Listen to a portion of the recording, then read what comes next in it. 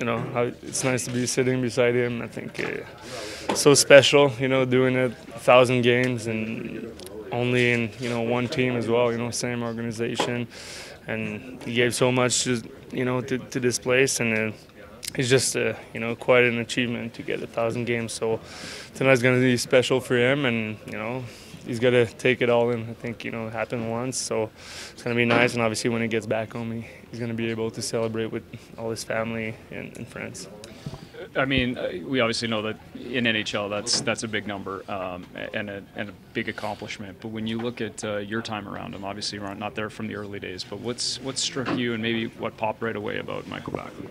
Just the way he handles himself. I mean, he's a true leader, and his work ethic.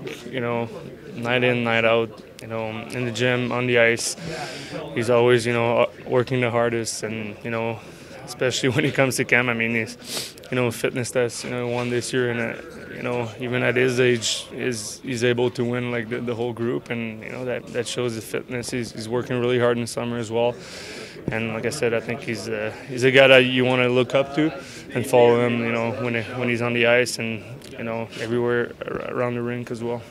Given where you guys are at right now, obviously coming off three losses, but just I'd imagine that there's a little motivation there to bring your best tonight and try to get one on this night too. Yeah, I mean, I think we're obviously been slipping a little bit lately, but I think tonight's a great night to answer. And I think in a new building like that, the atmosphere we know it's going to be, but it's I think tonight it's to win that one for backs, and I think get our team in a better spot as well. Last one for you, and that's just what area you focus on the most? Like what's the first step into getting back to where you said?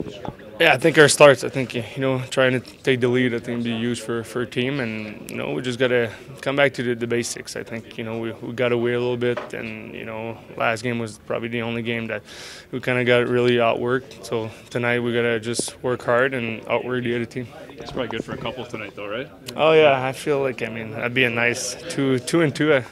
I think he's gonna get tonight. Yeah,